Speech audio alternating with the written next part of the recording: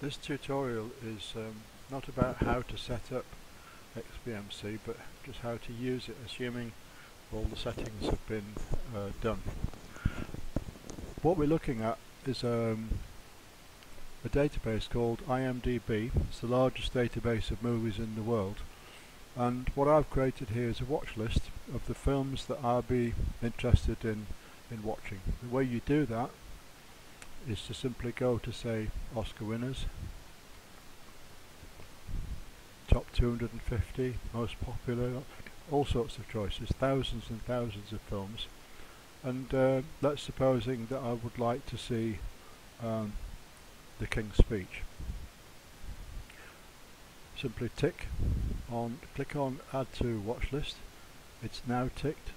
If I go back to my watch list and look at it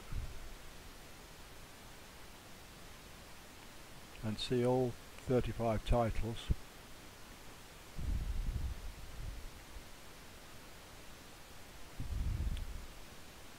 then you see that it's been added. King's Speech at the end. Look. Now that's nice, but the best bit is to come. If we go into xbmc now, and we go to favourites, and I put my watch list on the favourites, and I've got two watch lists, so I'll select the movie watch list, the other one's for TV programs. Then I've got a list of all of the films that are on there,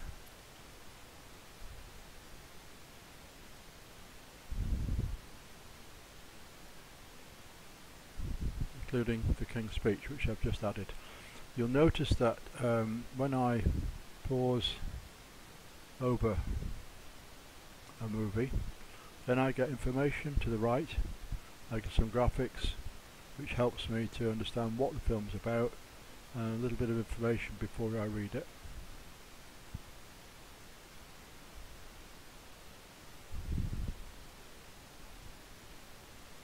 And to play it, simply click there over the movie that I want to watch.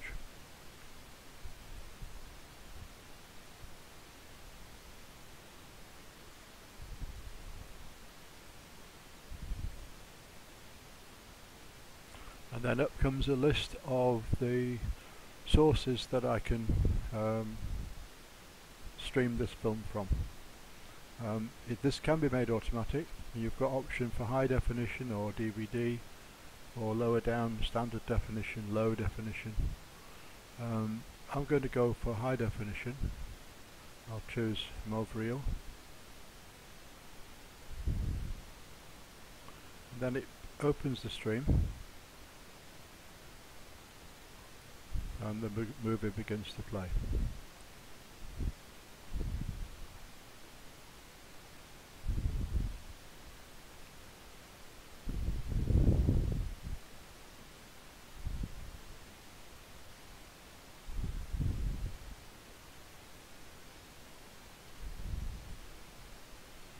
I'll just move it along a little bit.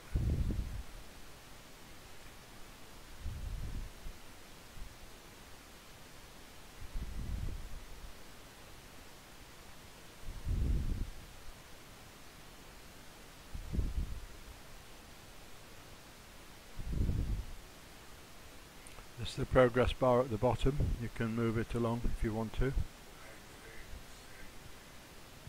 If I keep the mouse stationary, then all the text will disappear.